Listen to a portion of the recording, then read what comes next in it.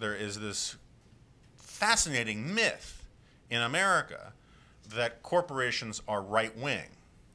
And if you define right-wing in one of two ways, which I think are the only two ways you can define it in the sort of Anglo-American context, right-wing either means culturally conservative or it means free market libertarian, right? If you're very libertarian, people call you right-wing.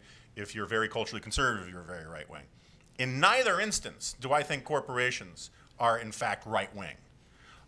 Certainly on the cultural side, corporations tend to be out in front of the rest of society when it comes to everything from integration to gay marriage and all the rest. Regardless of the merits of those policies, it's simply an objective fact.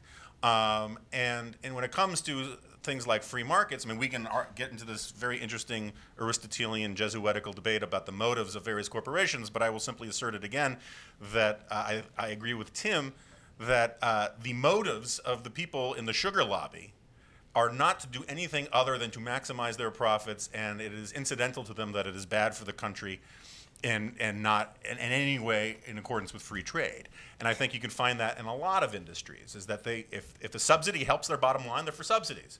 If a tariff helps their bottom line, they're for tariffs. If if free trade hurts their competition more than it hurts them, they're for free trade. It is a purely mercenary decision that is made based upon their bottom lines and not about any highfalutin principle about free enterprise or morality or anything else.